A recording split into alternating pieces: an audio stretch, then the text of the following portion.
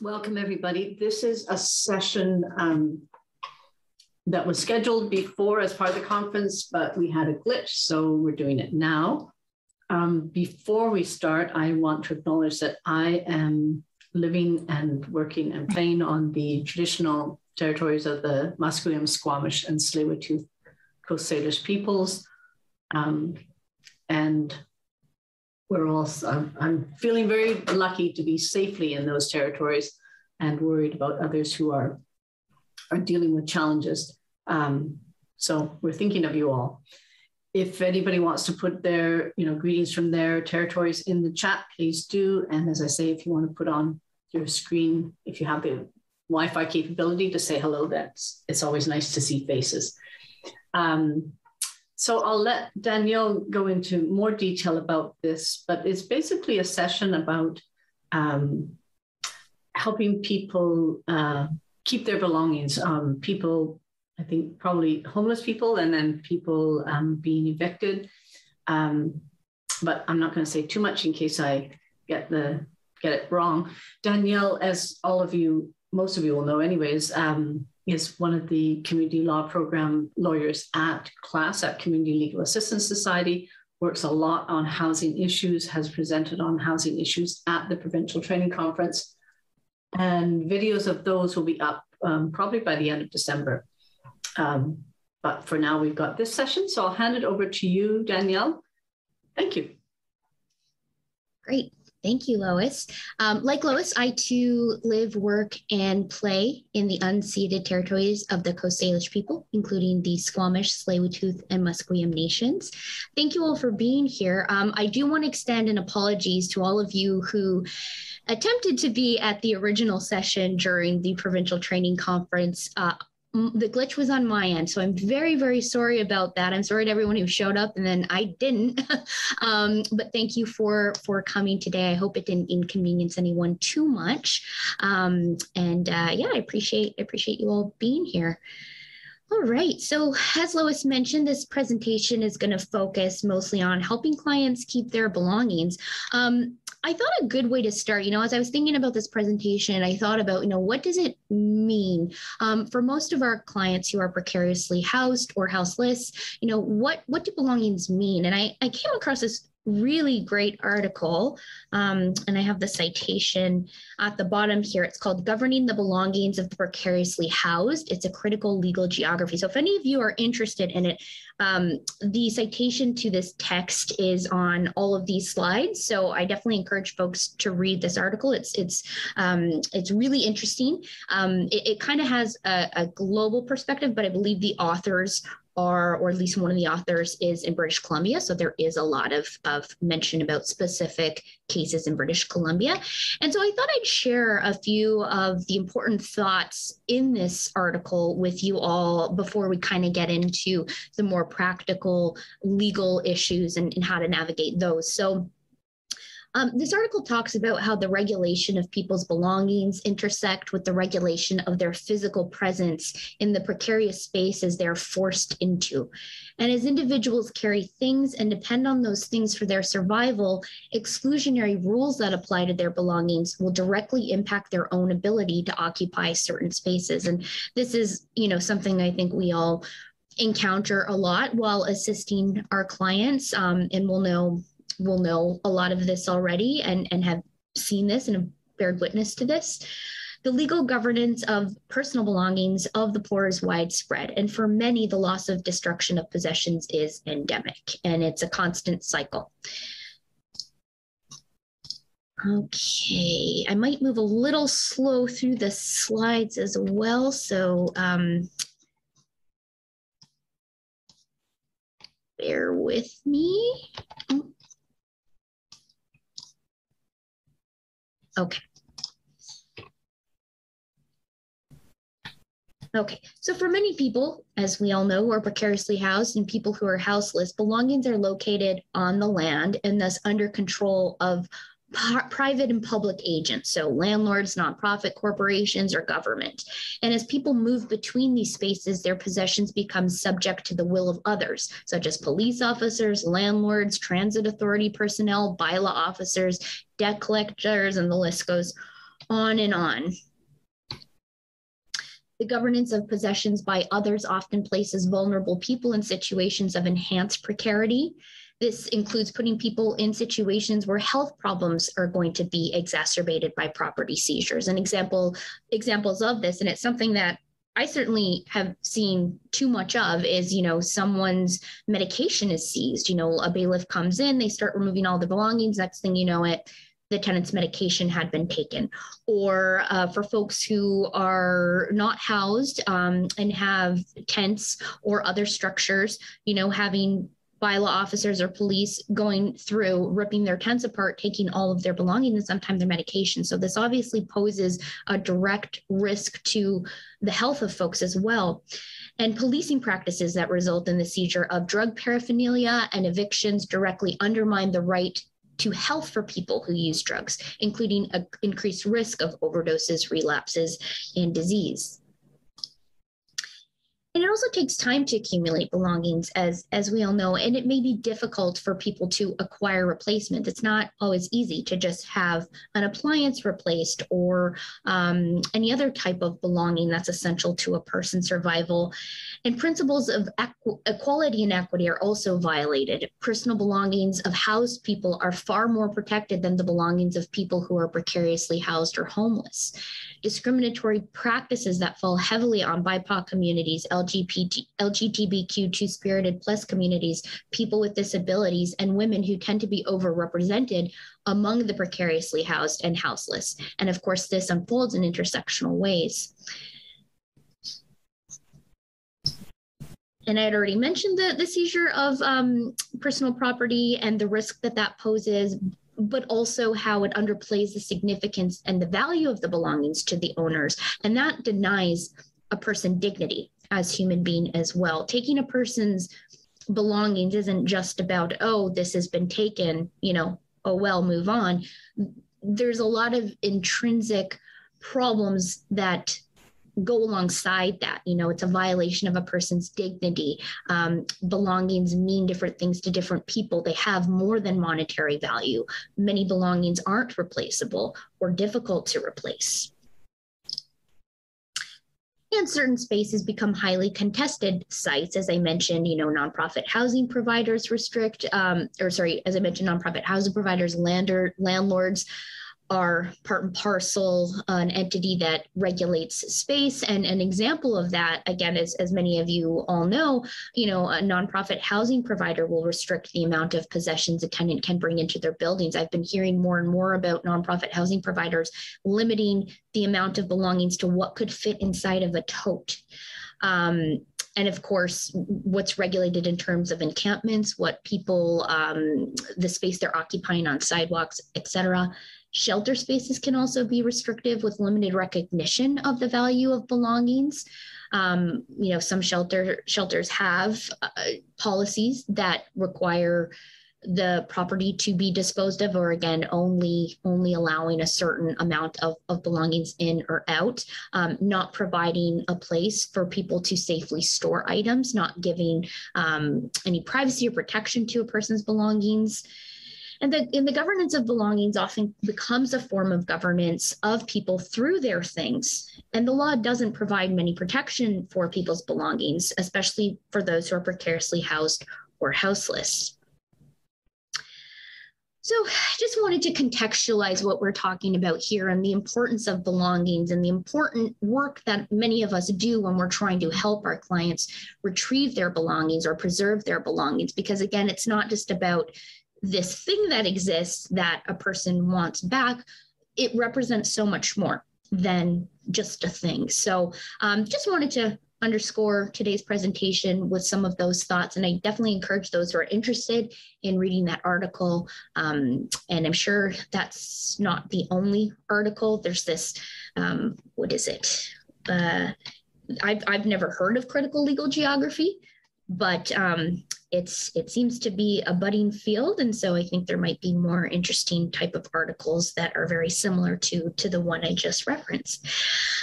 Okay, so now we're going to get into more of the law, more of the practical things we as advocates need to know. And so we're going to go back to the basics and go back to sort of the fundamentals of common law. And so to start is what is a bailee, starting with this concept of a bailee. And I have here a couple of citations that, again, for those of you, now I should pause and say here that this presentation is, I'm sure you'll already have noticed, is pretty dense with information. And I do that on purpose because I hope that, you know, the presentations can then be a resource for folks as well, that they're clearly explained and there are references to either texts or laws or cases that folks can go back to and revisit and have a look at themselves. So this idea of bailment, what it means to be in possession of someone else's property, the law set out in a case here that I mentioned here. It's called Coast Crane Limited and Dominic Bridgeco. So again, it's there if you all want to have a look at this decision. But in this case, the court kind of sets out what bailment is. So bailment is basically when any person who's considered a bailee who otherwise then as a servant either receive possession of a thing from another or consents to receive or hold possession of a thing for another upon an undertaking with the other person either to keep and return or deliver to him the specific thing or to convey and apply the specific thing according to the directions, antecedents, or future of the other person. So basically someone who's in possession of someone else's property. And I'm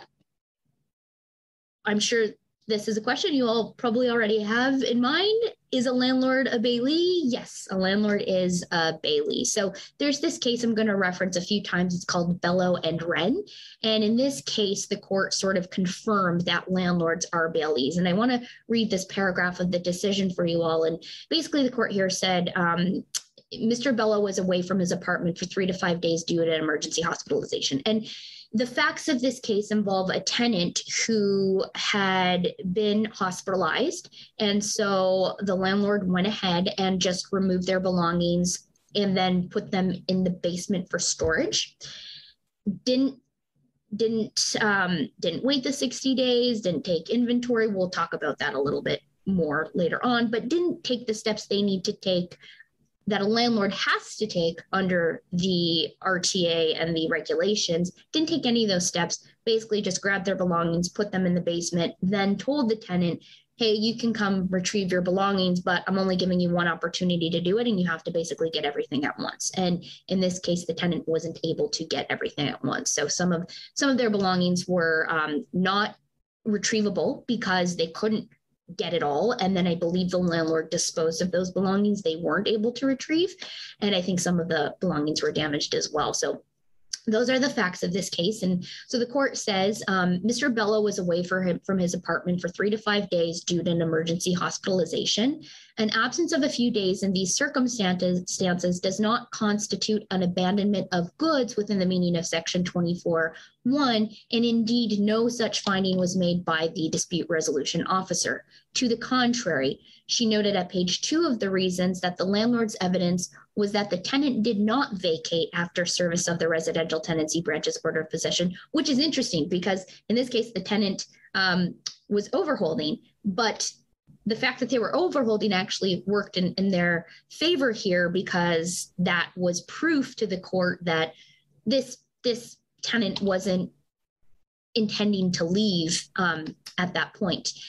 And then the court goes on to say that Section 91 of the Residential Tenancy Act provided that, except as modified or varied under the Act, the common law respecting landlords and tenants applies in British Columbia. So there's that confirmation that a landlord does have to, or the common law applies to, I mean, it states that in the RTA, But here court confirms that common law applies. And so the common law of bailment applies to landlords. So absent abandonment, the landlord did not have statutory authority to remove Mr. Bellow's goods from his apartment.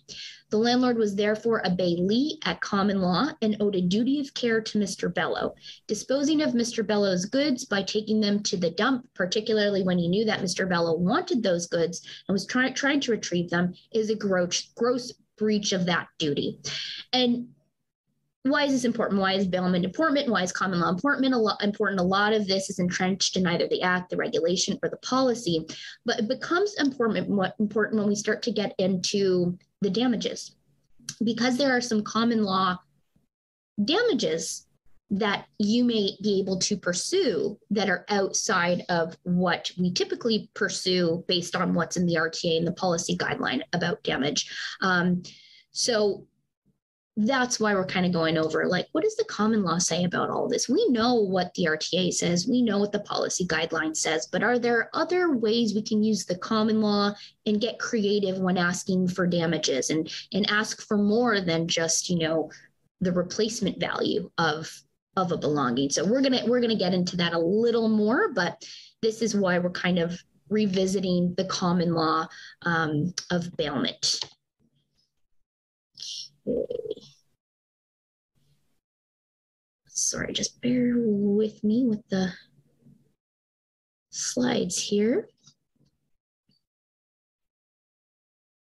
Okay, this is just important to note. Again, many of you know this, just a reminder that pursuant to section 26.3 of the RTA, whether a tenant pays rent in accordance with the tenancy agreement, a landlord must not seize any personal property of the tenant or prevent or interfere with the tenant's access to the tenant's personal property. So we all know this, that, a landlord can't just take belongings, especially when the tenant is paying rent. So as I mentioned, the RTA does give some protection, and this is just a reminder that the RTA does say this, but again, we're kind of going to explore the common law a bit more, see what else we might be able to use when we're helping our clients. And in these cases, we're going to go into when abandonment is triggered and examine abandonment a bit more. But of course, what we're going over now sort of applies to both situations where, a tenant has clearly not abandoned the unit, and you just have a landlord who's decided to self-remedy by either illegally evicting a tenant and taking the belongings out and destroying them, or in situations where, a tenant may have been away for a while, but no indication that they've abandoned the unit. So I think all of this is applicable to both situations. But again, we're going to examine abandonment in a bit. So what are the damages for a breach of a bailee's duty of care at common law? And so basically damages, and again, this is entrenched in the policy as well. The goal of damages is always to restore the injured party. And there's a fun little Latin term, restituto in integrum. So it's always about how do we restore the other side. And so I put this quote here from this case called Ashton. It's a provincial court decision where the court kind of explains what the point is in trying to restore the injured party. And so court says the underlying principle in awarding damages is restituto in integrum, to place the injured party in the position they were in before the damage occur as best as can be done. In determining the proper measure of damages, the award must be reasonable both to the plaintiff and the defendant. The assessment of damages is a question of fact and based on the evidence, with the onus on the claimant to prove the value of their loss on the balance of probability. And so the more we kind of, okay, let's keep examining damages in the common law, we start to see that, there might be some other things we can possibly ask for when we're assisting a client who is requesting damages for their belongings either being destroyed or seized, not necessarily just for belongings that have been destroyed. This is also applicable for the sure fact that someone's belongings were taken from them or kept from them. And so there's this case, Hislop Estates, that I noted here, which basically says all circumstances should be taken into account in arriving at a value for the lost goods. And going back to that case I mentioned, Bello, again, the Bello case appears a lot in this presentation. Court stated in Bello, the dispute resolution officer had Mr. Bello's oral evidence about his lost property, as well as a written list with estimated values, which is often all any of us have when we're assisting a client who has who's pursuing a claim in damages at the RTB. Oftentimes, our clients don't have receipts or photos. I mean, most people don't keep receipts for belongings that they've purchased many years ago or take photos. So oftentimes this is all anyone's ever, this is the evidence that anyone ever has, is their oral evidence and maybe a list with estimated value. So in Bello, very much, I think what a lot of us encounter and what a lot of us have to work with when we are assisting tenants who are requesting damages for their belongings, either disposal yeah. So while the court goes on to say, while the nature of the missing property and the value of the items must be proved by the tenant, the evidence must be weighed, taking into account the difficulty a tenant faces in proving what is missing and what it is worth. A task made all the more difficult in this case because Mr. Bello's property was unlawfully seized and disposed of by the landlord. Again, a very common occurrence many of us have probably seen. Landlord just takes the belongings and tosses them or keeps them in storage and away from the tenant. And so court recognized that that's problematic, and the court recognized that it's difficult for a tenant to be able to quantify a monetary value or prove the monetary value of their belongings. And then the court goes on to say, in summary, at common law, damages are awarded to put the injured bailor in the position they were in before the goods were lost or damaged. In the absence of contract, the most the bailor can recover is replacement cost or repair costs. However, account must be taken of all the circumstances, especially when accurate information is not available. Sometimes market value must be used, and sometimes intrinsic value. Betterment must be accounted for when replacing old items with new items. So again, court recognizes that this is difficult. Court recognizes that, decision makers have to be mindful of how difficult it actually is to be able to demonstrate, what the value of a belonging is. And we're going to get you're going to see more in various examples of cases where the court's kind of thinking about value a bit differently than just monetary value. Okay, so again, common law concepts of basically situations where a person's possessions are basically interfered with.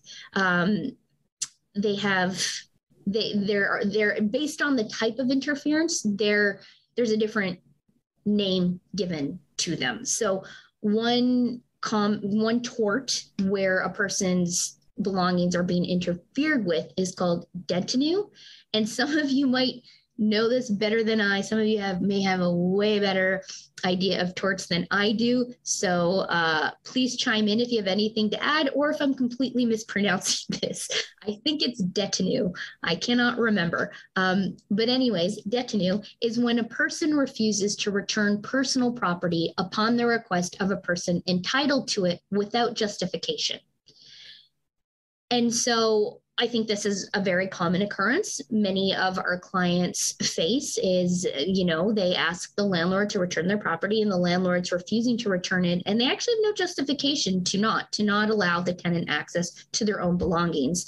And so we have a case called Schaffner, an insurance corporation of British Columbia, where the court stated a little more on detenue. A claim in detenue lies at the suit of a person who has an immediate right to the possession of the goods against a person who is in actual possession of them and who, upon proper demand, fails or refuses to deliver them up without a lawful excuse. So there has to first be proper demand for access, retrieval of the belongings, and then the refusal to deliver has to be without lawful excuse. So if it's clear that the tenant has abandoned the unit, that might be a lawful excuse. But absent that, a landlord can't just keep a person's belongings and do whatever they want with them. And so an interesting thing that I kind of came across too in my research of the common laws, so even again, we tend to focus on when property is disposed of or when property is damaged in these types of situations. But in looking at the case law, it looks like even if property is returned, a tenant may also be able to request nominal damages for wrongful detention of their belongings.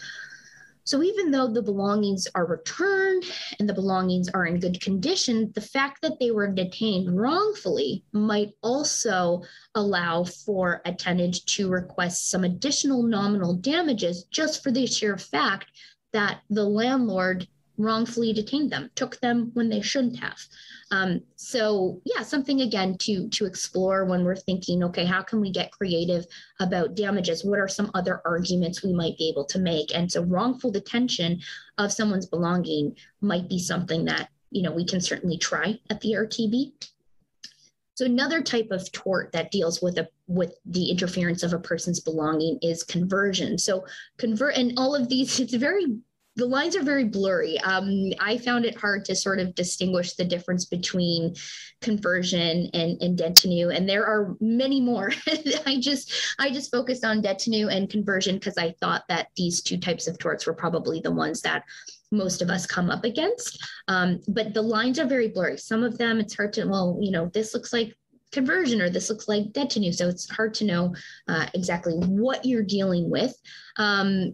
But nonetheless, I think, again, the takeaway is establishing these types of torts gives way to us being able to maybe make a bit more creative arguments and damages that rely on the common law, that allow us to go outside of making those arguments that are restricted to just, what the policy guideline says and, what does the RTA say, and just be like, okay, well, wait, we also have the common law available. Does the common law give us any more wiggle room? And I think that it does.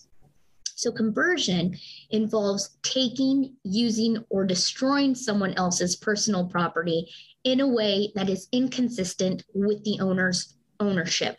And for many of you learning about different torts, you might have learned about these different torts through an example of a person who owned a horse and then interference with the horse. And I kind of remembered these different horse examples, but not so well that I could recount them for you today. But yeah, for some of you, I'd be like, oh, I feel like this is the horse example stuff where it's just like, if, someone gives your horse bad food, what kind of tort is it? If someone rides your horse, but then returns it back to you, what type of is it? So these horse examples, I'm sure if you just Googled, these torts, this horse example would come up to help distinguish the different types. So that's also a good way to sort of understand the difference between these different torts. Okay, so back to conversion. So we have this case called Ask and Milocas. And in this case, Mr. Justice Collin described the legal test for conversion. So the element that must be proven to establish the tort of conversion are, there has to be a wrongful act involving someone else's goods. The act must consist of handling, disposing, or destroying the goods. So here again, handling. So going back to that wrongful detention example, just handling someone else's belongings without permission could amount to this type of tort. The defendant's actions must have either the effect or intention of interfering with or denying the plaintiff or title of the goods. And I think if I go back to the horse example, conversion is the example where someone just takes the horse, rides the horse without asking for permission, returns the horse, but took it without asking and used it without asking. So I think that's the horse example of conversion. And so the remedy for a conversion is that the defendant pay the value of the chattel at the time that it was wrongfully taken, together with any other consequential loss. So in Mikolas, the court stated, while the law typically takes market price as the basis of valuation of property, it does so only because such prices are generally good evidence of its value to the owner. However, the basic rule of compensation is not market value, but value to the owner. And where the owner can demonstrate that the property had greater actual value, the actual value will be compensated. So you can start to see here, as you establish different torts, different damages come along with that type of tort. And with conversion, we start to see the court moving less towards just, market value of things, and recognizing that it's not just about market value, that there's other value there as well. What is the actual value to the person? So what is the actual value of something that is sentimental? What is sentimental value? What is that going to be quantified as? Can we bring that up? Can we argue, here's the monetary value, but this was also a sentimental belonging, so let's add to the monetary value by this much to account for the fact that this was a very special belonging to a person. So again, these common law cases and these common law torts, I think, can be used in the RTB context because, again, common law applies. And they may give you all the opportunity to ask for more than just the market value. And so a bit more from the court here that I reproduce. So value attributed to the owner beyond market value cannot be an unreasonable amount. Further, an award of damages in tort generally does not take sentimental value into account, except in special circumstances, such as where there is a claim for mental distress or a deliberate act of wrongdoing. So as we know, the court's always going to limit things. We get a little bit, we get excited about, and then, oh, wait a second, there are limits. It can't be unreasonable. So of course you can't ask for a great amount more.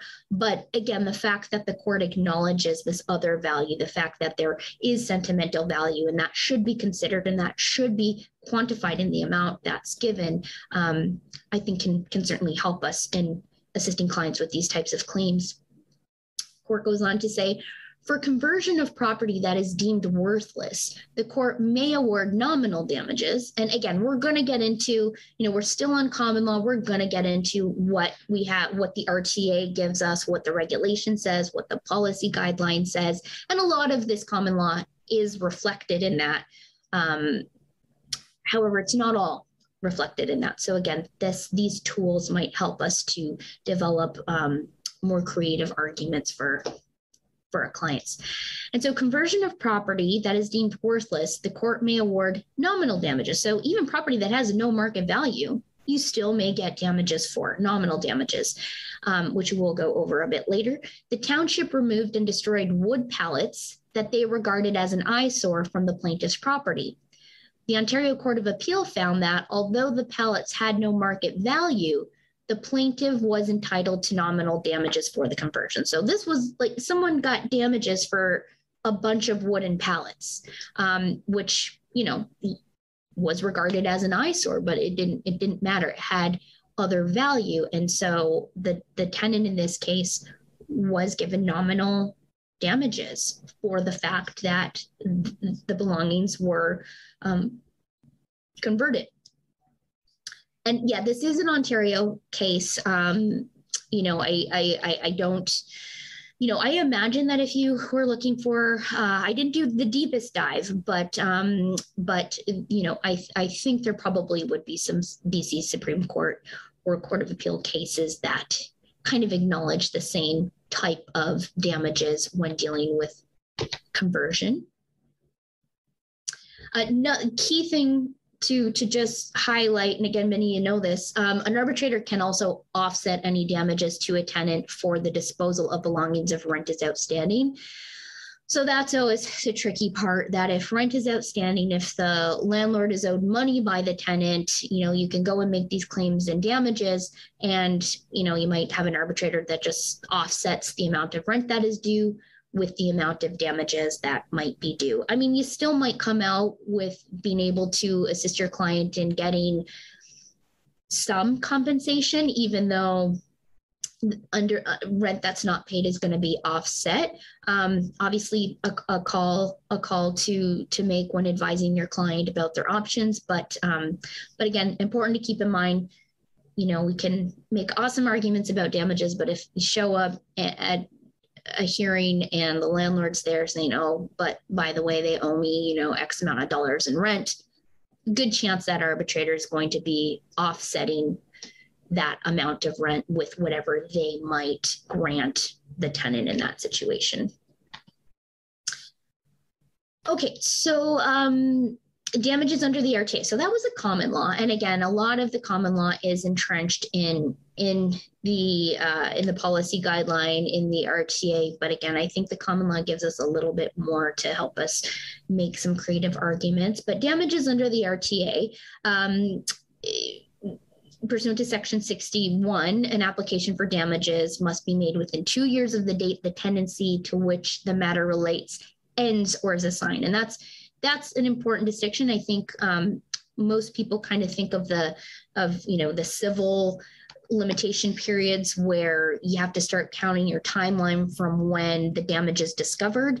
Not the case here. It's when the tenancy ends. So if the damage was discovered way before the tenancy actually ended or was assigned, that's okay, because your timeline doesn't start until after the tenancy actually ends. Now, of course, the longer you wait, the more prejudicial it would be. So, you don't want to wait too long, but that 2 years doesn't start running until the tenancy actually ends or is assigned.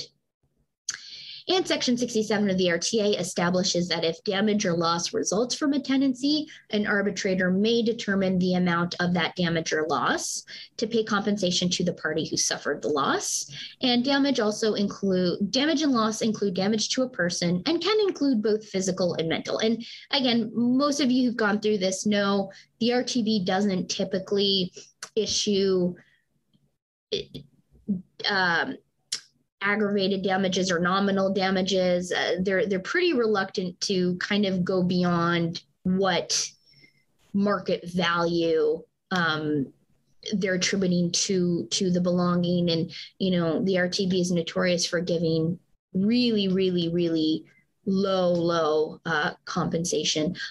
So I'm just seeing a hand going up. Feel free to Hey, thanks. I just wanted to check in about physical damages. Would that be like health because they don't have their coat or their medications? Could you just give us an example, please? So an example of physical damages or loss.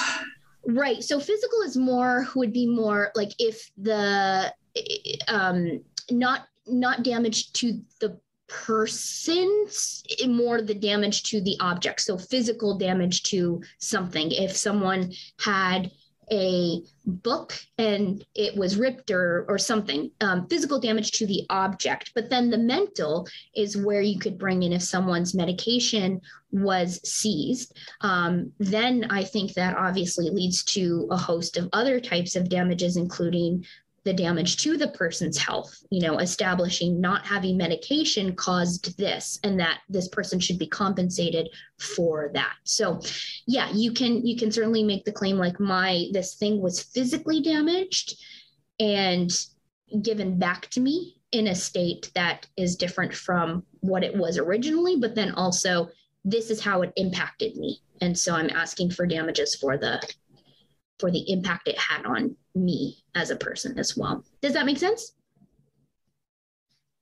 Yeah, thanks. I think your wording was just confused me a bit. Because it says including both physical and mental. So I could see why it's like, you're thinking of the person in that sense, but yeah, more physical damage in terms of the object itself, that the belonging itself, and any damage to it physically versus the damage to the person. But again, you can ask for both at the RTB. Yes, start high. My dad says start at the top and work your way down.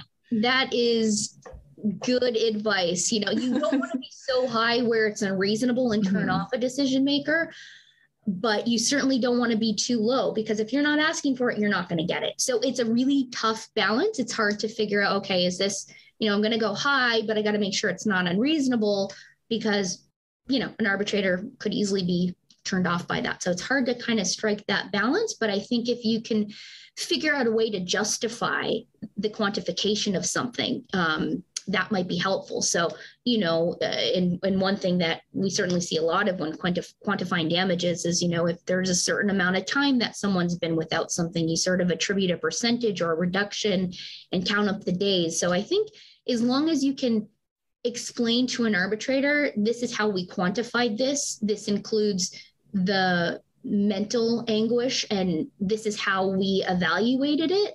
I think the more likely an arbitrator is going to see that as reasonable. So it's always good to maybe have something in mind to explain how you quantified both the damage, the physical damage to the belonging itself, but then also any kind of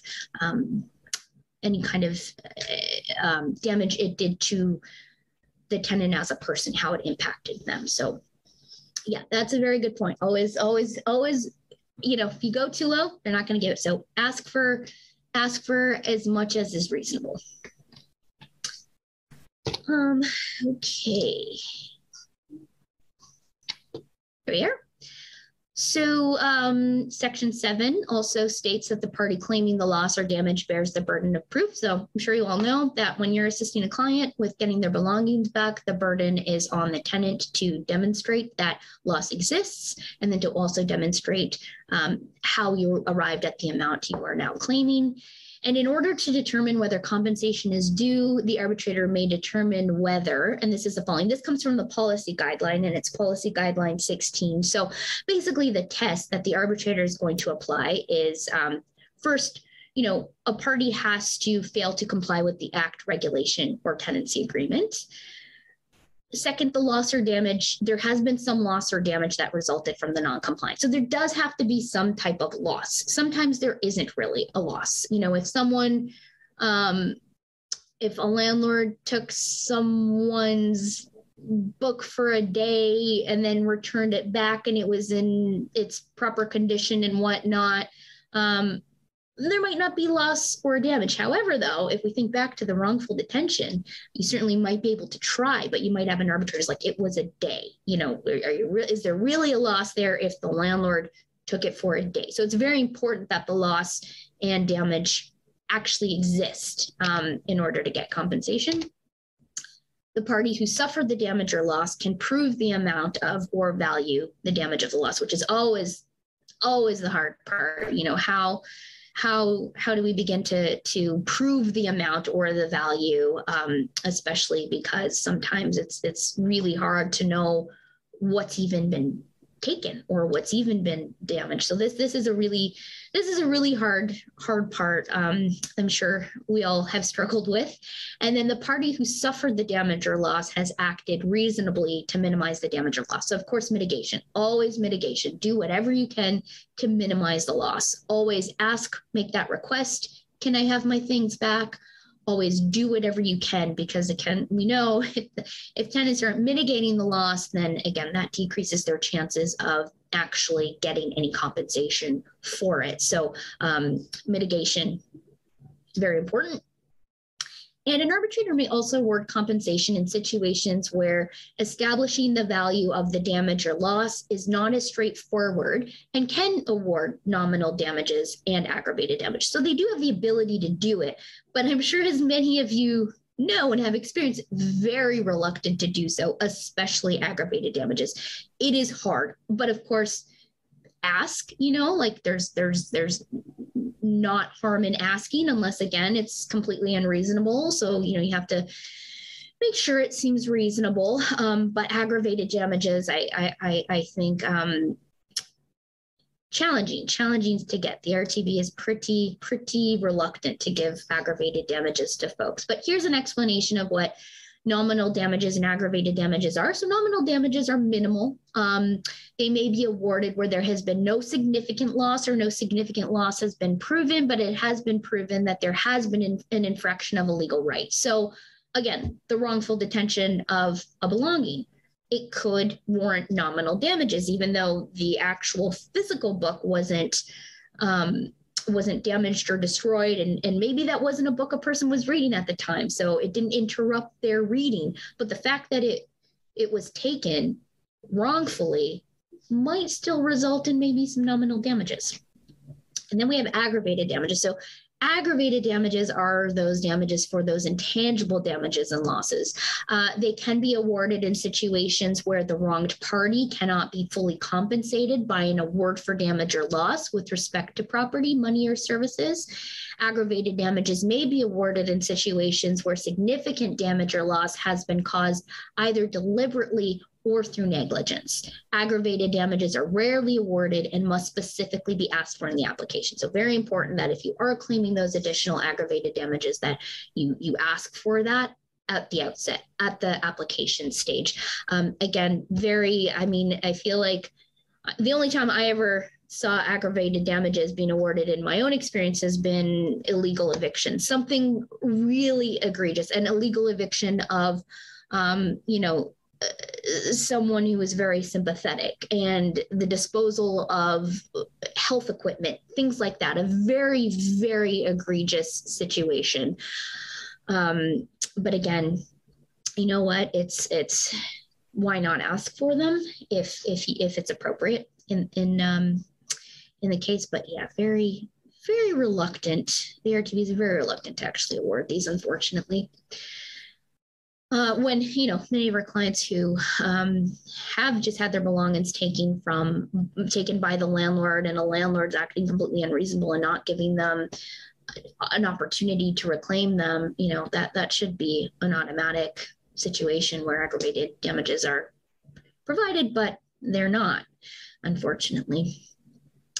Okay, so now we're going to talk about abandoned property, because abandoned property this is a situation where the landlord may take steps to remove the belongings. So we're going to go a little bit more into what abandoned property is and looks like. And so abandoned property, and this is important, it's property which the owner has intentionally relinquished all rights. And definitions are critical regarding laws and cases that concern the belongings of people who are houseless and people who are precariously housed. And this includes whether the belongings are deemed to have been abandoned, lost, or misplaced. This is interesting. So in Canada, Section 7 of the Charter of Rights and Freedoms, as we know, protects life, liberty, and security of the person. It expressly omits property as a protected ground.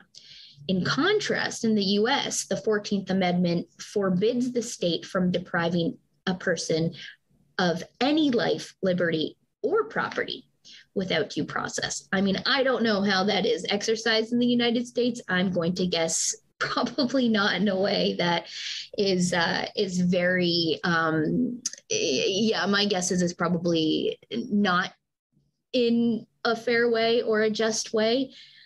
But it's interesting that that's at least acknowledged by the Americans in their Constitution, but not in ours. So I thought that was interesting.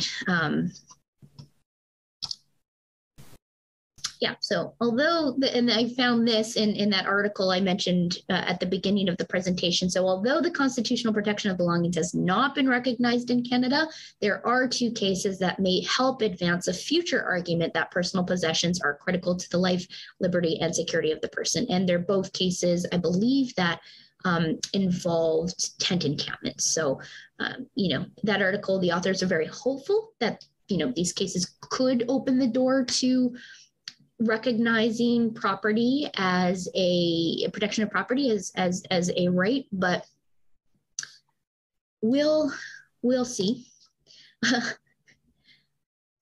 Not, a little skeptical, but And I haven't read those cases, so I do plan to kind of understand where the authors of that article see it, and maybe some of you are more familiar with that and could speak to that. But just thought I'd highlight that for those who are interested.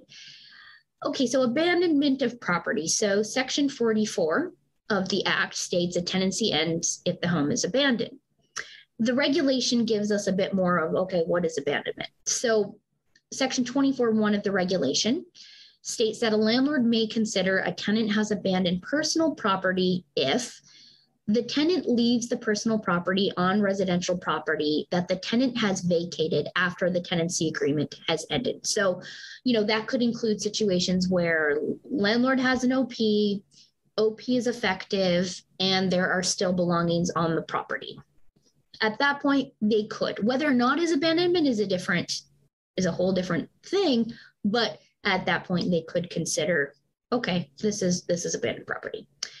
Subject to subsection 2, a tenant leaves the personal property on residential property that for a continuous period of 1 month, the tenant has not ordinarily occupied and for which the tenant has not paid rent. So if there's clearly no intention here for the landlord or for the tenant to go back, they haven't been there in a month, they haven't paid rent, their property is just sitting in the unit, that could be a situation where the landlord considers the unit abandoned. And from which the tenant has removed substantially all of their personal property. So again, if it looks like they've moved and what's left behind has intentionally been left behind. Intention is important when considering abandonment.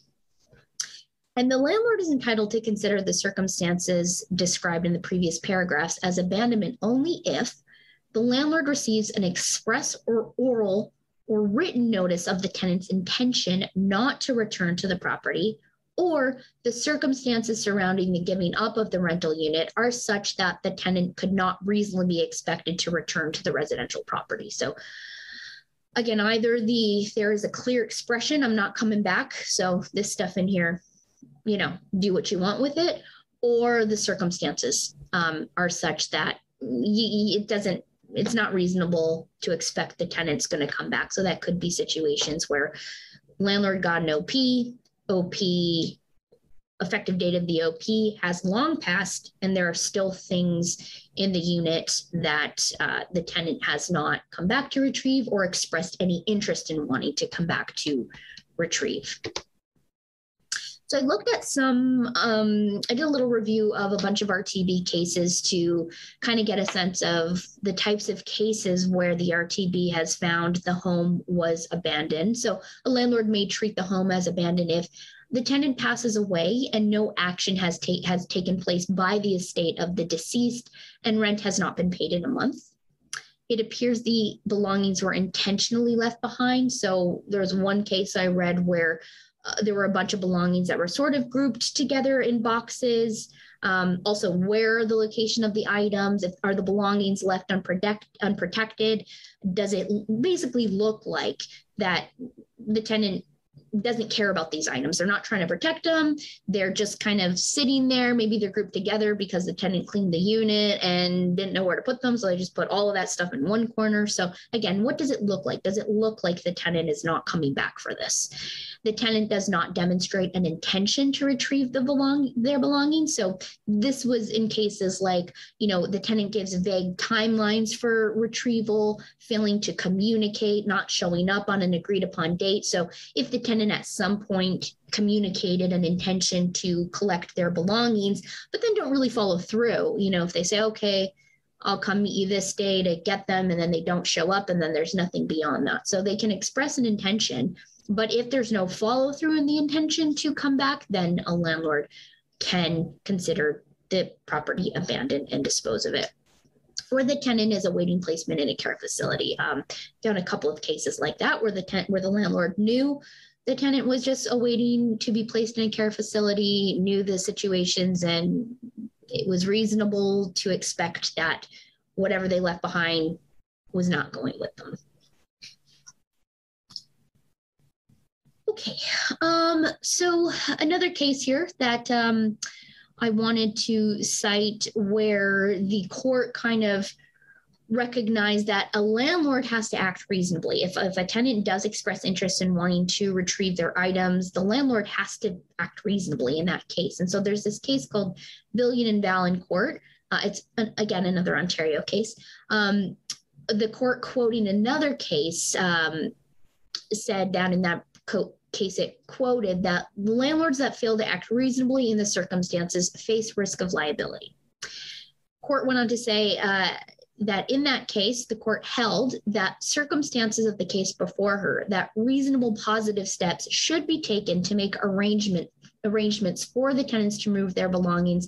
A landlord must act reasonably.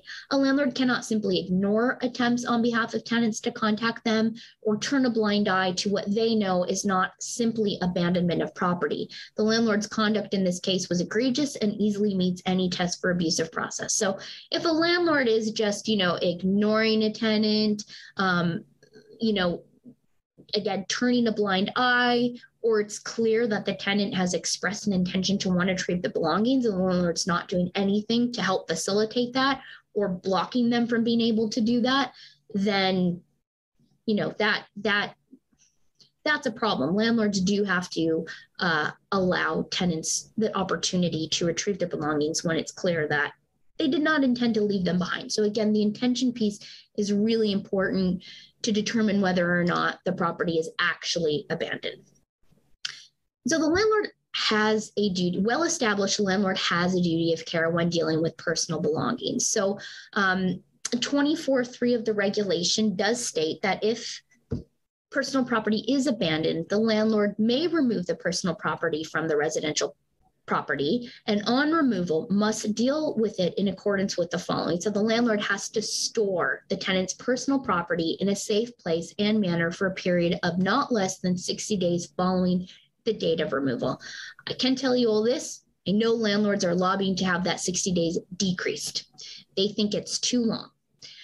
Whether or not that is going to change, I know that is something that that they are lobbying for. And again, they seem to think 60 days keeping someone's belongings is too much of a burden on them. So we'll see if the government hears them on that and reduces that 60 days to something less.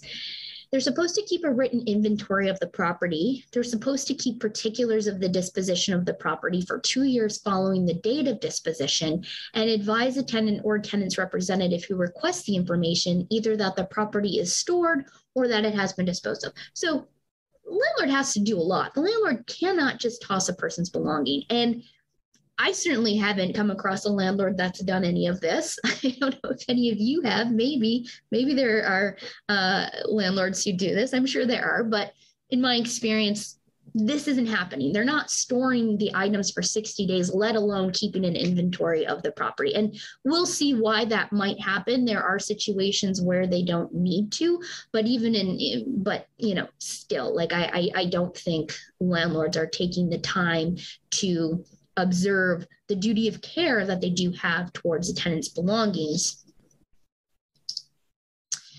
And so here are situations where a landlord may dispose of the property. It's got to be in a commercially reasonable manner.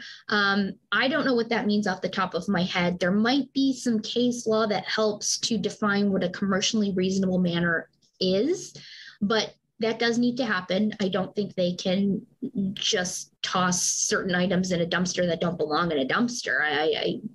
But again, that is not defined in the RTA regulation. I don't think it's defined in the policy either, but there might be some case law where that is. And feel free to chime in if any of you are aware of a definition of commercially reasonable manner. But they can.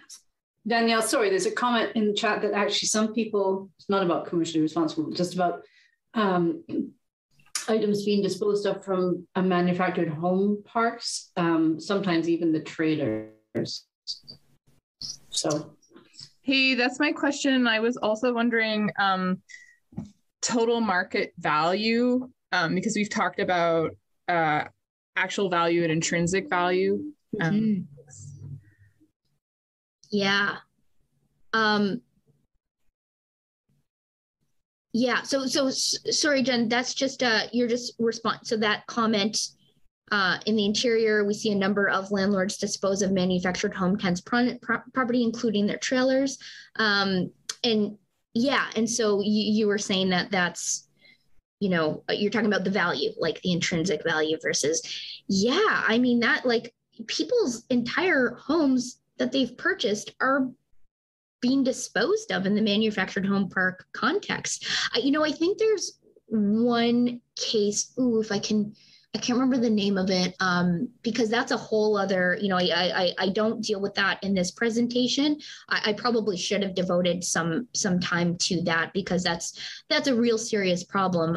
If a person's evicted, the landlord can actually dispose of the manufactured home, which the tenant owns. Because for those of you who maybe aren't so familiar with manufactured home park situations, I myself don't have a ton of experience with it, but the pad is what's being rented, but the home is often owned. And Jen or anyone else, feel free to fill in or add to this. It's the home that's actually, the manufactured home is actually owned by the tenant, but once they're evicted, most of those manufactured homes cannot simply be driven off the property. For many folks, they've made them permanent structures, removed the wheels.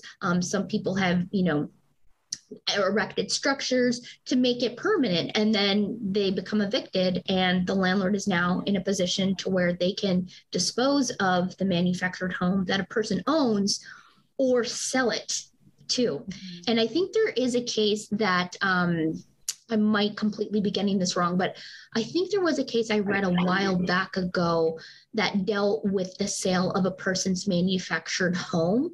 And so I think the argument was that the tenant should have received the proceeds of the sale. And there was an argument about value, because, it's like, did the landlord sell the manufactured home at the appropriate value, or did they actually sell it for less? And then what do you do with the proceeds? And I think that case said something to the effect of, had the tenants had an appraisal of the manufactured home and the landlord sold it for, there's something about appraisals. I'm so sorry. It's not, I thought I remembered it better than I am.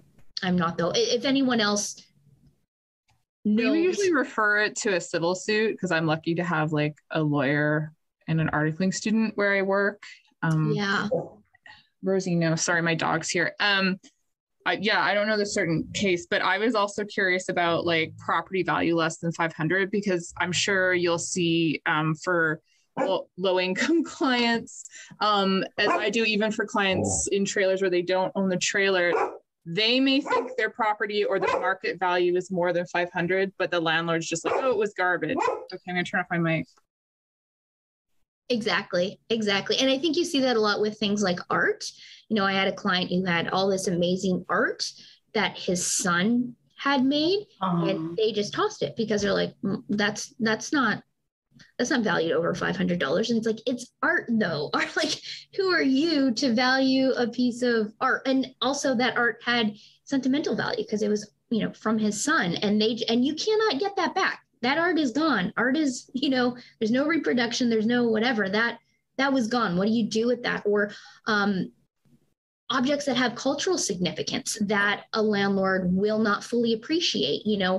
Who gets to make that determination of something that's valued under less than $500? Because it's not so easy. And unless someone's getting someone in to appraise their belongings on a regular basis, you're not really going to have that proof before the item's disposed of its value. And again, I think that's especially the case for things like art or things that have cultural significance. So it's the reality is, I think for a lot of our clients who are low income, a lot of their belongings do get thrown out because the landlord sits there and says, oh, well, it was all less than $500, but why do they make that call?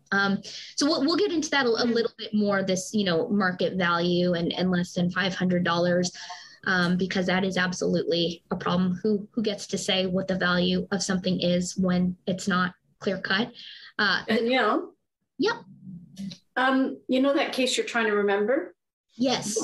When you remember it, would you be able to send it to me, and then I'll send it to the group people are interested in it? Absolutely. Yeah. I'm so sorry. I wish I could remember it. And again, like we don't do too many manufactured home perk cases, so my knowledge, my top of the head knowledge is not so great. And it was a while ago that I read this, but I remember in my mind at the time, I thought, oh, you know, should we certainly advise clients if they can to try to get it appraised? Because if they do, there might be some kind of damages or compensation they can request later on if the landlord undervalued it or something. But I just made a note to myself. I will definitely find it and send it to you, Lois, and then you can circulate it to everyone. Yeah.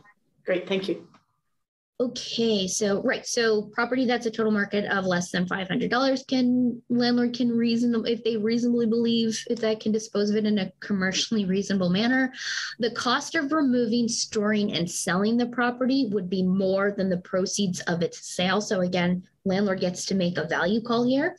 And that the storage of the property would be unsanitary or unsafe. And again, like a landlord can just say, well, blah, blah, blah, this thing was unsanitary or unsafe. So in this case, landlord gets to make a lot of value judgments that results in, you know, the disposal of someone's property and in many cases wrongfully. Because I think, again, a lot of us probably come across this a lot where the landlord's like, oh, it was unsafe, it was unsanitary, it was under $500 or whatever their excuses are. And it's like, you know, no, that's not at all true. Now, a court may, on application, I don't know if anyone's ever done this, determine the value of the property for the purpose of subsection 2. So, I mean, again, I don't know how many, like a lot of times this happens so fast. I don't know how many people would actually be in the position to go make an application to the court to have the court determine the value of the property. I think that would be very challenging. And again, these things usually happen so quickly. You would really have to have the foresight that something might happen before it's taken away and disposed of, but you could do that. I mean, that's there, whether or not practically it's something anyone is able to do, given all the barriers to accessing the courts. And again, how urgent and quick these things go, but it's there. It's something that tenants can do. And then of course, section 30 of the regulation totally explicitly says, landlords, you have to exercise reasonable care and caution required by the nature of the property and the circumstances to ensure that the property does not deteriorate and is not damaged, lost, or stolen as a result of an inappropriate method of removal or an unsuitable place of storage. So that duty of care, it's there, it's clear, you know, they have to take certain steps, including making sure the belongings are safely secured and not going to be damaged and not going to be stolen, which again, many landlords do not do, but it's very explicit. Now, section 26(1) of the regulation outlines when a tenant can claim for abandoned property. So if a tenant claims their property at any time before it's disposed of, the landlord can, before returning the property, require the tenant to reimburse the landlord for the landlord's reasonable costs of removing and storing the property. Some landlords will store the property in a storage facility. Many of them will just store it in a basement or a storage locker that's not costing them anything. But of course, if they are storing the items in a storage facility, they can ask for that money before the tenant can access and retrieve their property. Also, the cost of the search required to comply with section 27, which is a notice of disposition, and satisfy any amounts payable by the tenant to the landlord under this act or tenancy agreement. So in this case, this is a situation where, if a tenant owes rent, the landlord can say, hey, pay me my rent before I give you your property. So if a tenant makes a claim under the section but does not pay the landlord the amount owed, the landlord may dispose of the property. So if,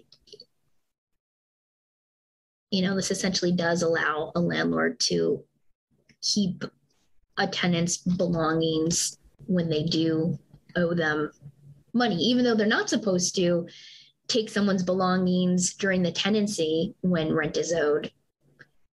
If the property is abandoned, they can certainly say, hey, you owe me this rent. So until you give me that, I'm going to hold on to this stuff and I can't dispose of the property. So here's another thing that's come up, that I know have come up a few times for me, and that's pets.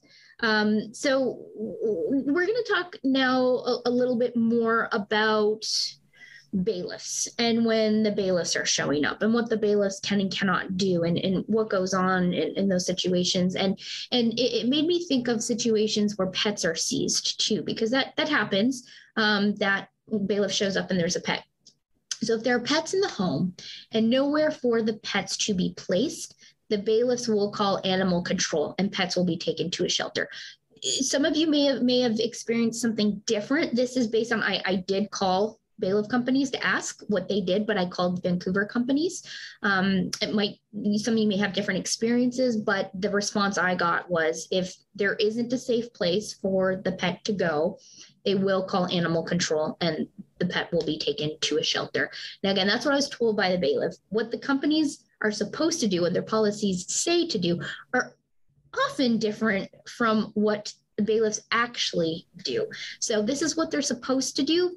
They may not always do this.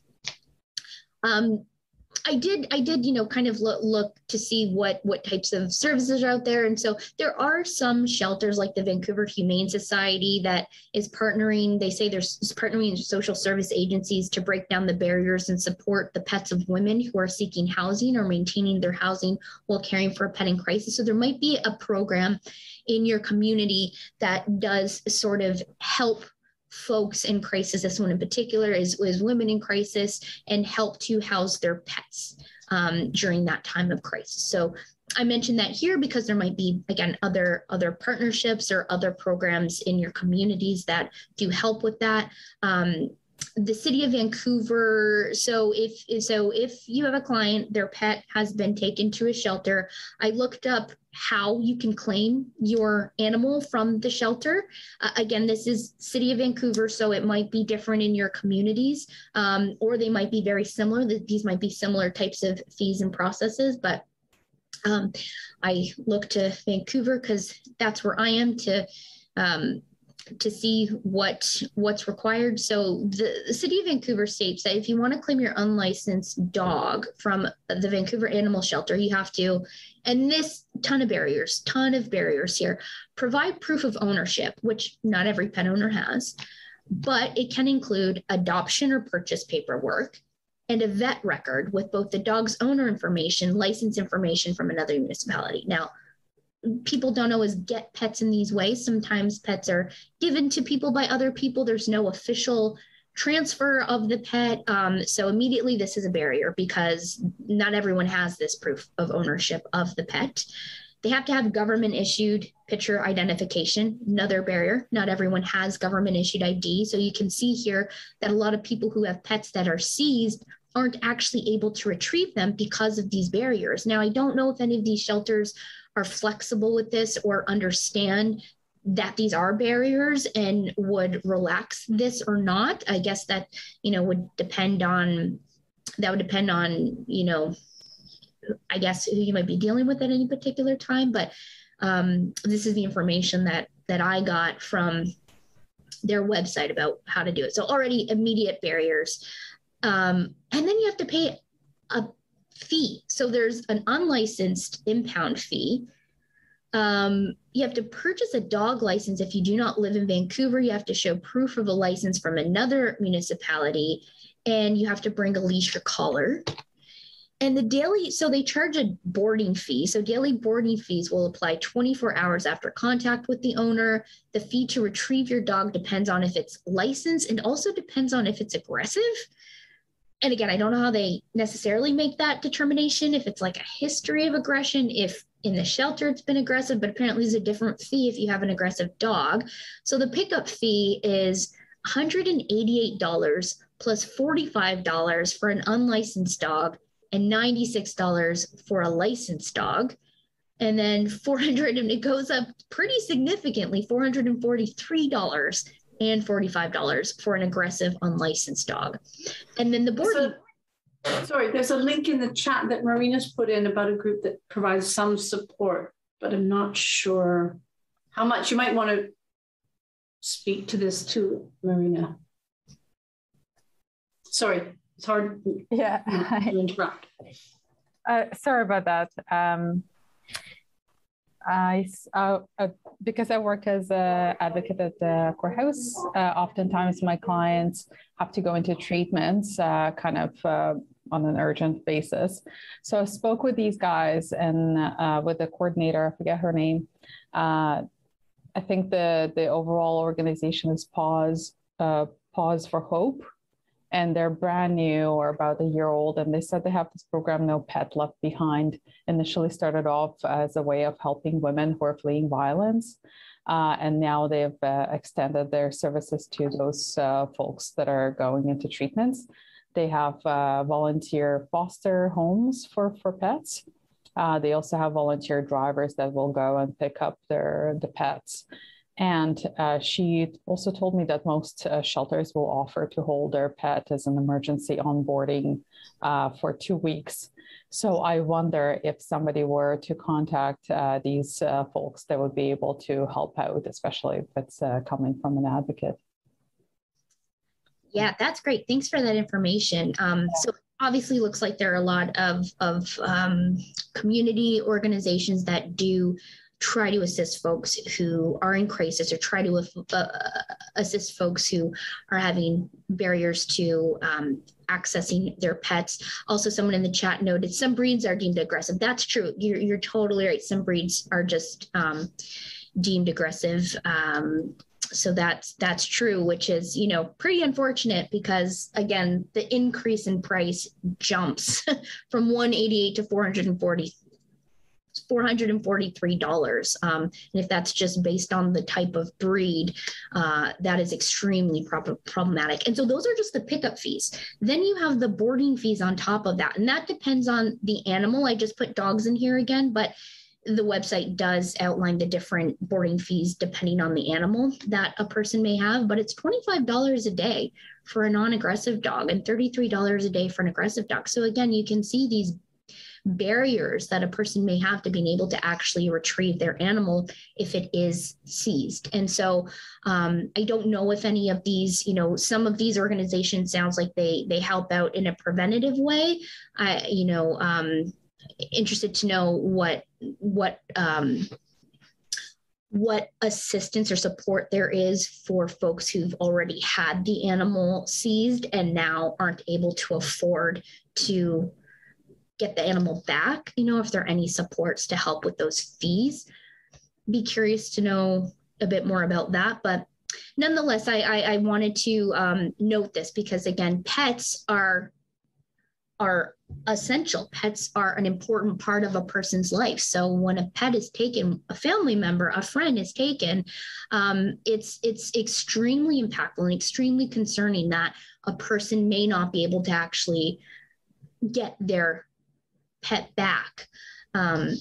So yeah, I just wanted to note that too, because it does come up, where there's a pet in the unit and a tenant may not have a place for the pet to go at that time, or, what happens if the tenant is not in the unit when the bailiffs show up because they don't need to be in there and there's a pet there. Do they wait for the tenant to come back to find out what to do with the pet, or do they just go straight to a shelter? My guess is the latter. My guess is bailiffs aren't waiting around. If they see a pet in there, I've heard of one situation where a pet was left in the unit. Got a call from a tenant and they said bailiffs came and my cat is still in the unit and my landlord will not let me access the unit to get my cat. So that was absolutely, as you can imagine, a horrible situation. So again, each bailiff bailiffs don't seem to be consistent. So feel free to share your experiences with bailiffs and how animals were treated when they've shown up. But yeah, so it's a little bit on pets. Now we're going to go back to the beginning with bailiffs, and just a little reminder of bailiffs and the process. So many of you know, when a tenant's evicted, a landlord can never remove a tenant's belongings. They can't change the locks. That would be unlawful. Only a bailiff can remove a tenant's belongings, a tenant if need be. So landlords, you can't ever do that. And the bailiff does have to be court appointed. So again, as many of you know, always important to have tenants check to ensure and confirm that the bailiff is a court appointed bailiff. We know that there are some fake bailiff companies. I'm sure those of you who serve the Vancouver area, maybe in other communities as well, there are fake bailiff companies that pose as bailiffs, and people believe they are bailiffs and allow them in and do whatever. So always important to check and ensure that it's a court-appointed bailiff. And to forcibly evict a tenant, a landlord. So this is just a little bit of a summary of what needs to happen. We all know landlord gets that order of possession. They're almost always effective within 2 days. Once those 2 days expire, the landlord can go get a writ of possession, which they get very easily. It's really unfortunate because the writ of possession, the way you get it, if those of you aren't familiar, you basically it's an affidavit. You're swearing to certain things in an affidavit, including, I've confirmed there are no pending appeals. The deadline for appeal has passed. And that gets complicated because you have to consider things like deemed service, and landlords don't necessarily do that. So they might be swearing to something they think is true that's actually not true. A person may not have actually been served yet because the deemed service provisions haven't kicked in. Maybe the tenant's not home and they don't even know. So they're problematic because the landlord doesn't necessarily know the laws around that and can confirm whether or not the deadline to apply for reconsideration is passed. They don't know that. And the court doesn't cross-reference the affidavit with whether or not there's a reconsideration pending either. So even though a tenant may have applied for reconsideration, which theoretically puts the eviction on pause, a landlord who is comfortable with perjury can still get that writ because there's no checking to see whether or not there is a pending appeal or not. They take, it's an affidavit, so the court's taking their word for it. So it's not we've seen that happen where there's a pending reconsideration and then all of a sudden clients calling, there's a bailiff at my door. Someone's asking what the recourse is if the bailiff, if the landlord is swearing something that isn't true.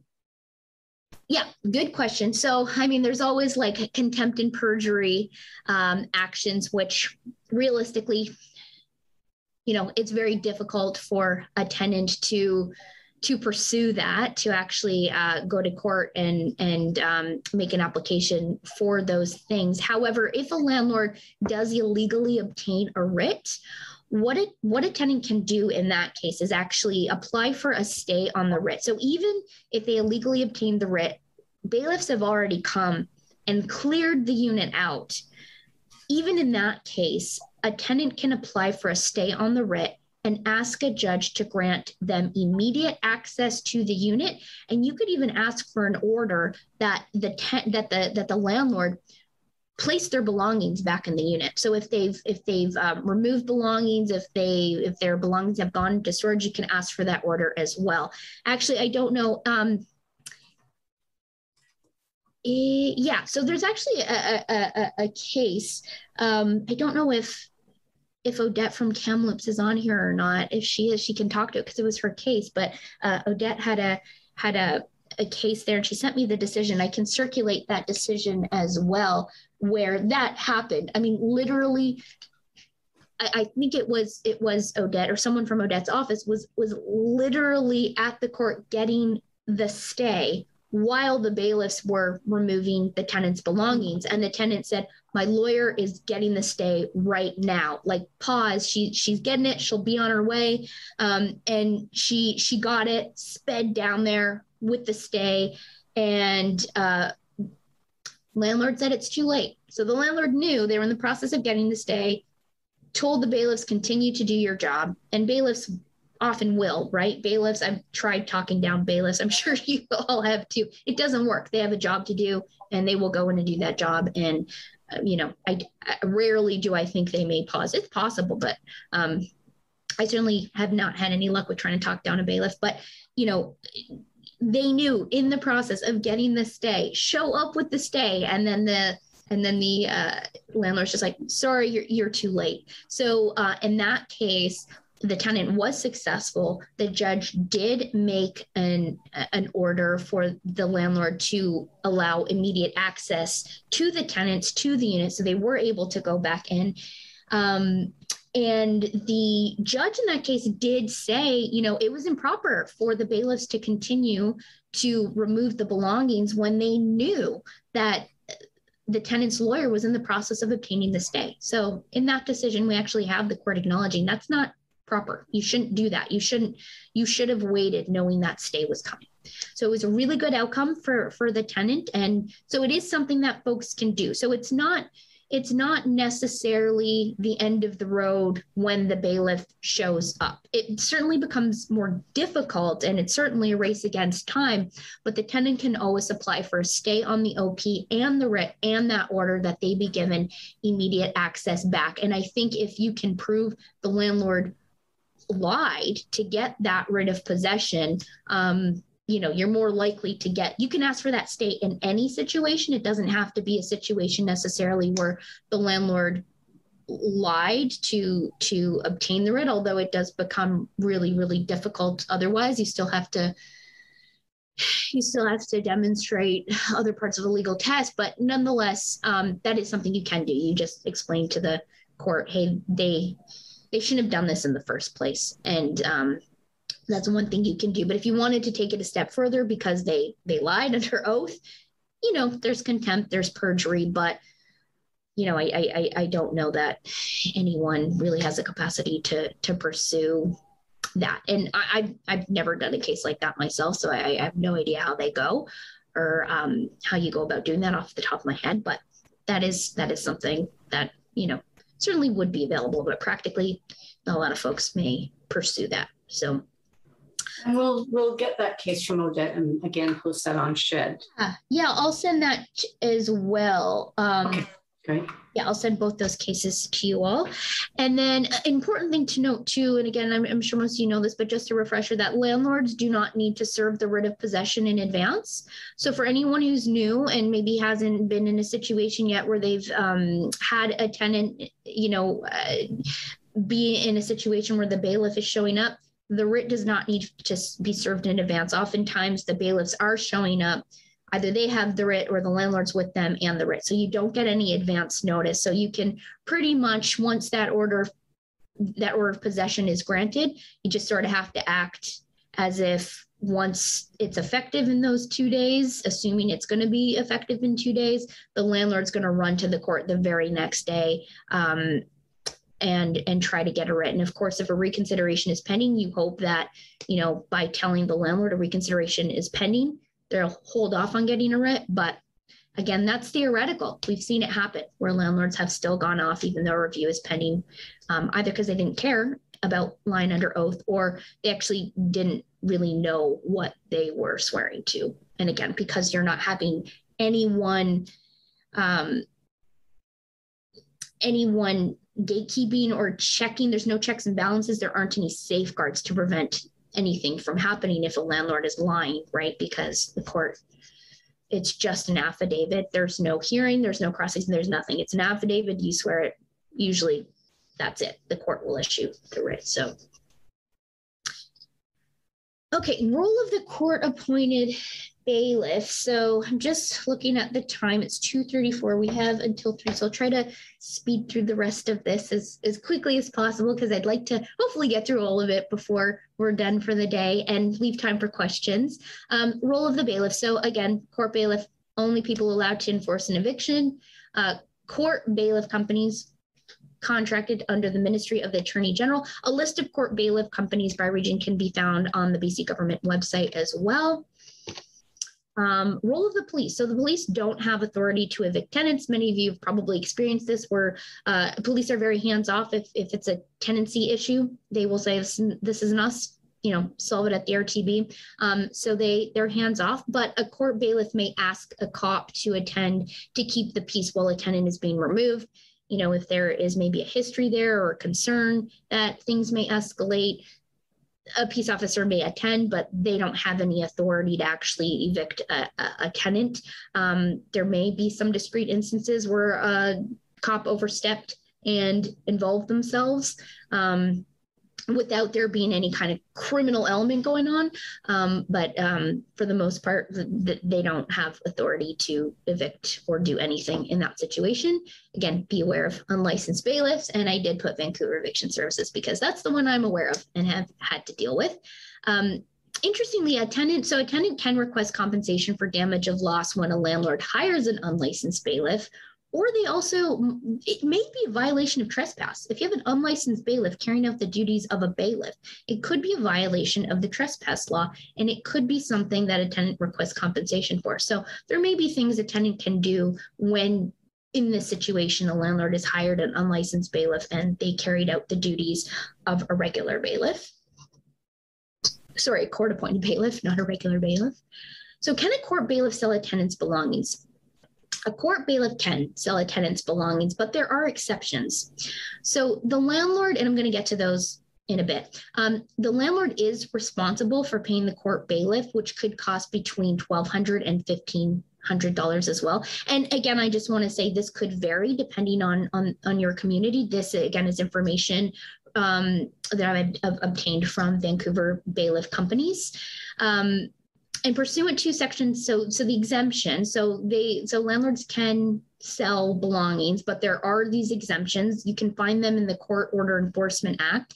And so some belongings are exempt from being seized and sold by court bailiffs. So these exemptions include necessary clothing for a person and their dependents, medical and dental aids for a person and their dependents, $4,000 worth of household furnishings and appliances, a vehicle worth up to $5,000, tools or other items that a person requires for work worth up to $10,000, and works of art or other objects of cultural or historical significance brought into British Columbia for temporary public exhibit.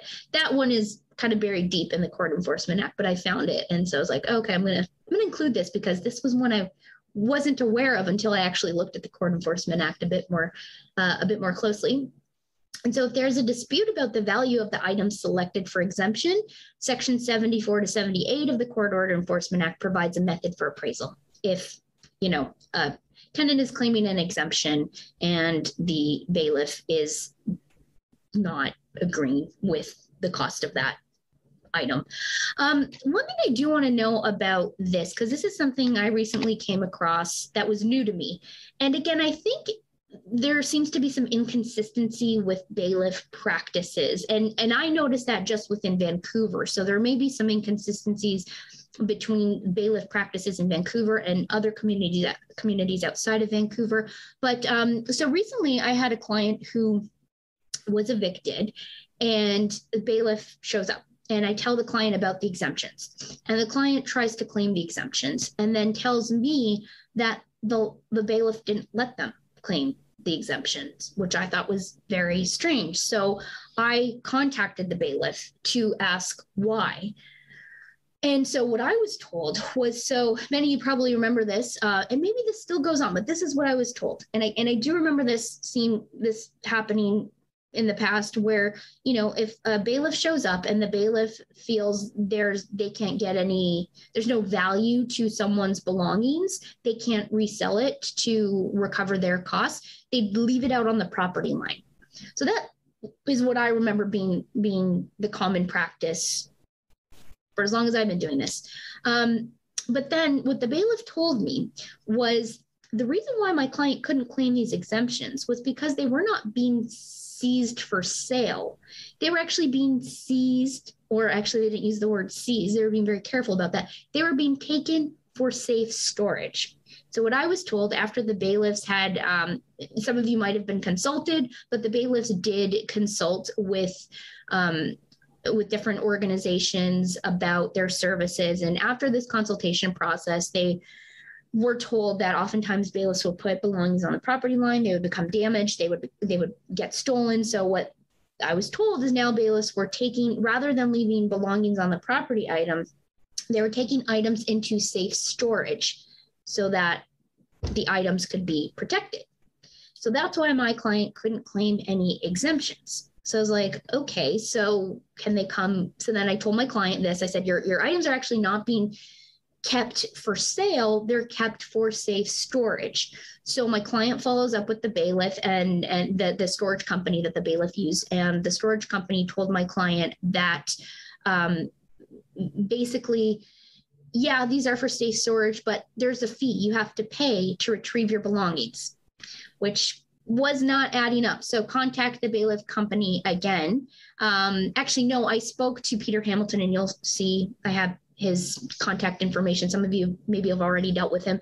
I forget his actual title, but he's like, the head of the bailiffs. Like he's, I think, the director of the program that bailiffs fall under. And so I contacted him and I told him what happened. And he said, the storage company prefers for people to pay the fee for people to retrieve their belongings, but they don't have to pay it, which obviously problematic because my client was not told that. My client was told you have to pay the fee. So they used these bullying tactics to try to get my client to pay a fee he didn't have to pay. So when he went and he told them, like, no, I know I don't have to pay this, they said, fine.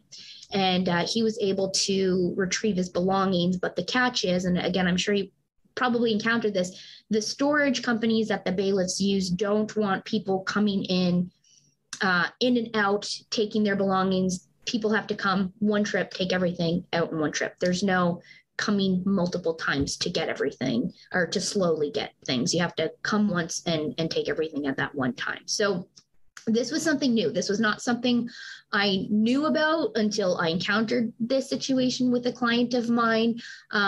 So again, bailiff inconsistent practices. We might think we know how they operate, but then you're thrown off because it's like, okay, well, the bailiffs are doing this now. So yeah, so that all that's to say is you might encounter this where, a client is saying, oh, here are my exemptions. But then they say, no, we're taking this into safe storage. There were some other problems though, because what I was being told by the bailiff was not at all my client's experience. So I don't think the bailiff was being honest with me when I asked the questions I asked.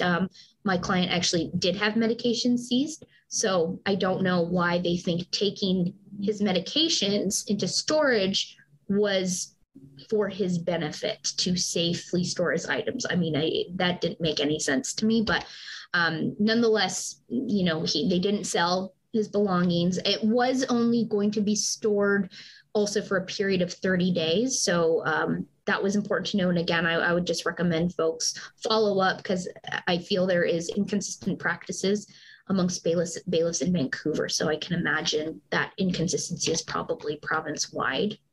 You'll see a comment in the comments saying that some people are being asked to pay storage fees.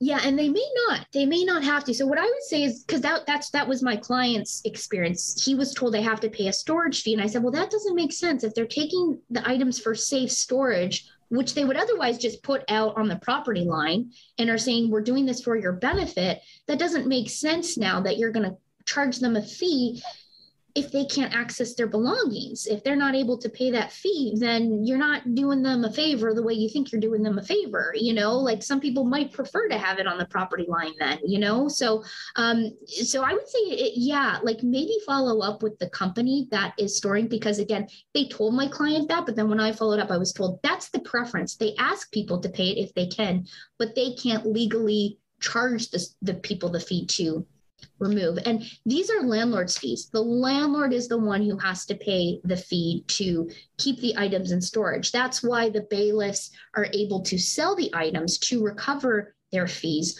and why a landlord can go back to the RTB and ask for a tenant to pay their fees. So these fees should not fall onto tenants.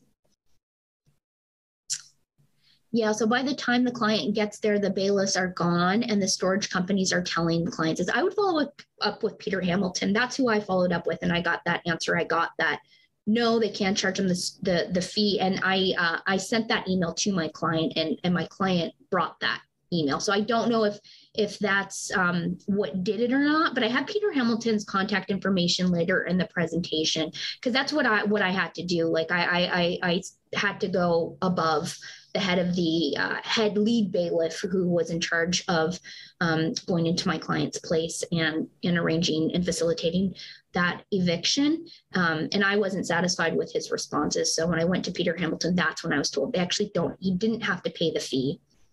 And, they prefer that, but they can't legally keep his items and charge him a fee for that. So I would suggest, and certainly email me if you do that and you have trouble with that, because that's a larger systemic issue that shouldn't be happening. And and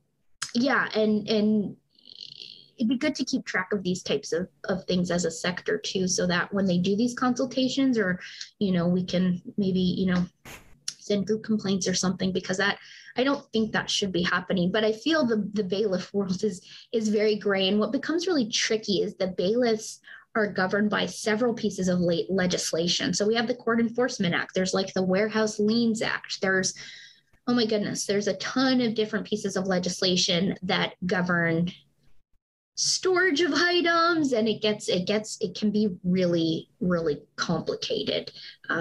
So yeah, but if you don't mind, that'd be great if you could keep me posted on if you were told something different, because then, could always be like, well, why are some of us getting inconsistent information?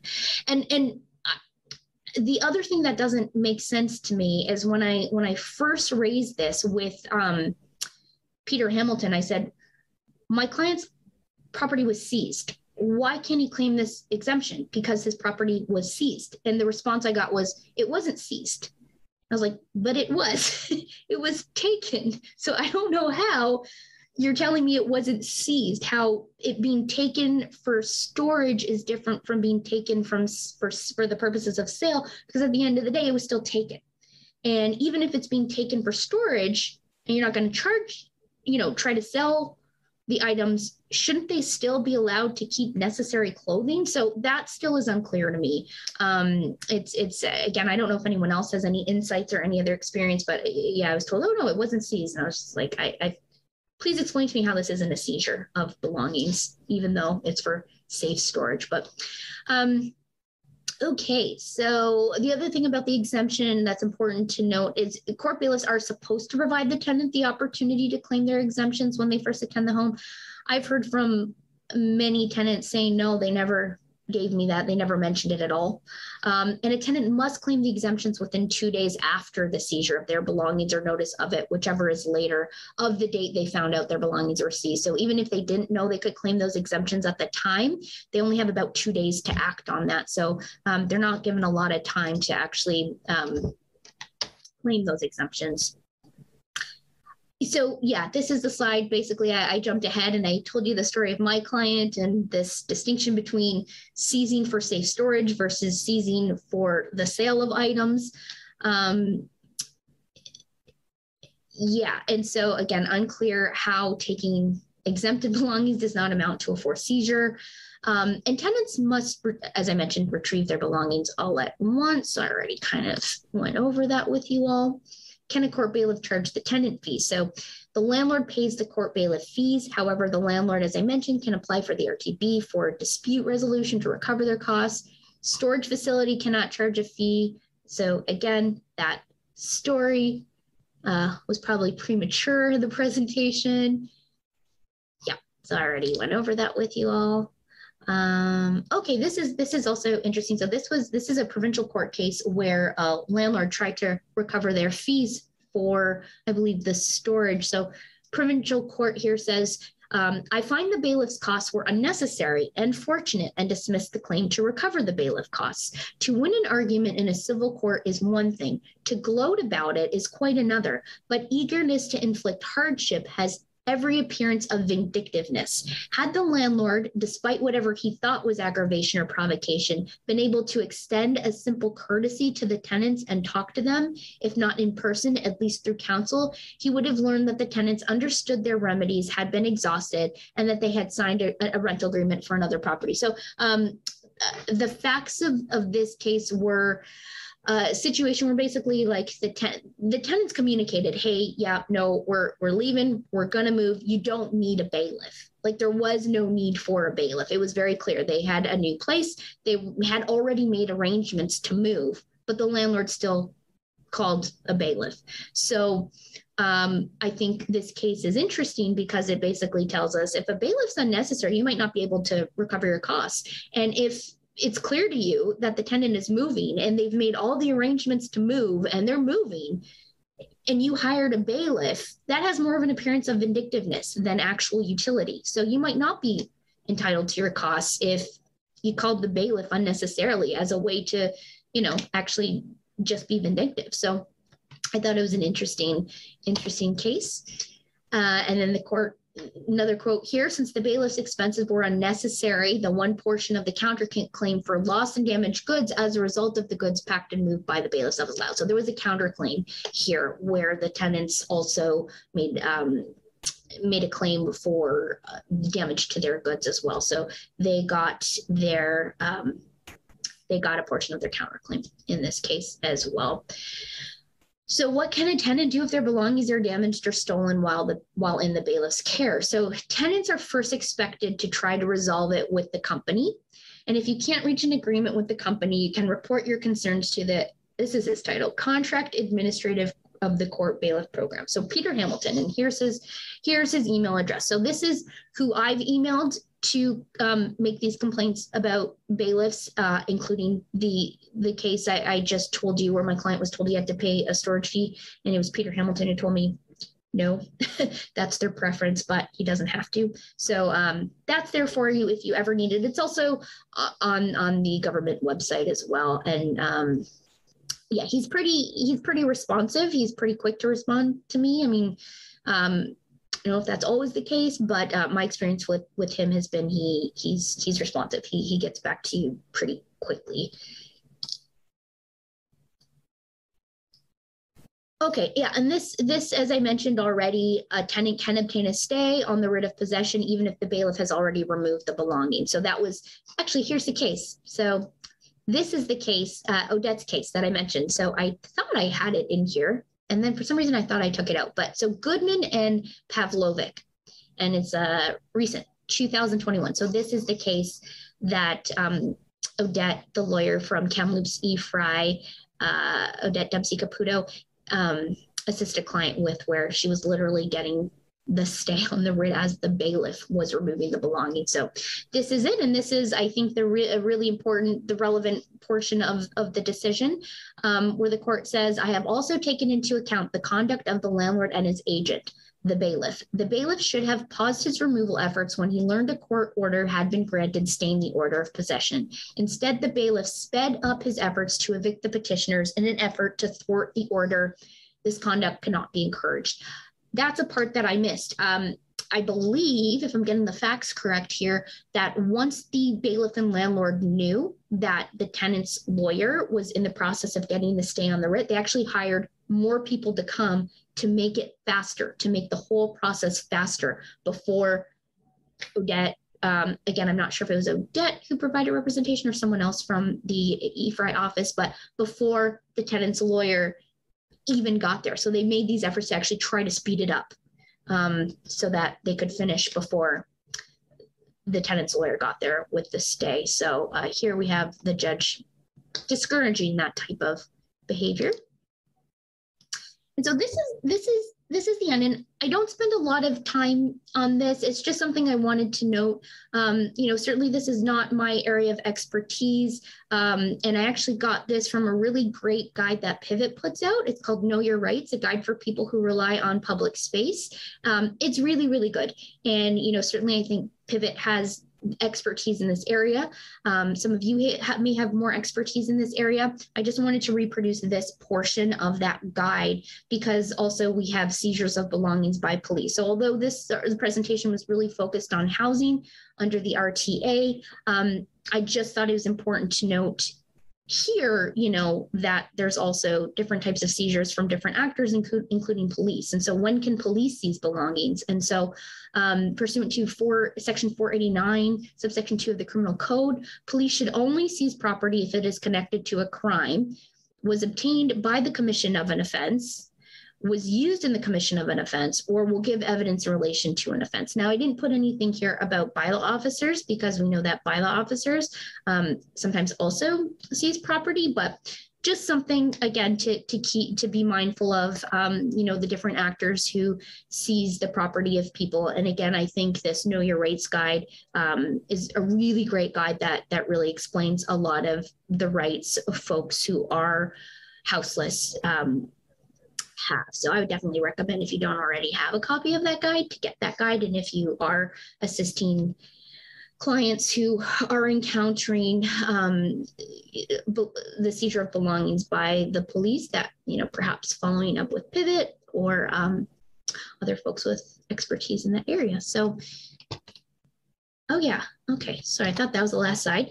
So illegally property owned, so that type of property can be destroyed and may not be returned. Lawfully owned property they can take. They rarely provide paperwork when seizing belongings. They may have parties sign a waiver called a waiver of voluntary relinquishment, and the police may threaten a party with arrest if they do not sign the waiver. So it's a waiver they don't have to sign, but they will use intimidation tactics and get people to sign that waiver.